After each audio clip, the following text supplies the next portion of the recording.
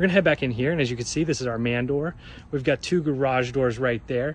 They're about 7'4" and if you can see right there, almost, we have an 8-inch drop, and we've got that corresponding here as well.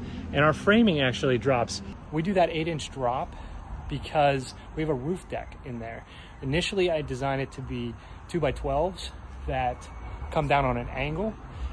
When I was talking to Brian, our field rep from 84 Lumber, he actually suggested taking our 16-inch TJI joists, which you can see back here from Boise Cascade, that are going to then drop, and we'll hanger them into a steel beam that's over here with a ledger board, and that'll give us enough drop to put some tapered insulation for our roof deck up there. Right now we're standing in what will be the garage.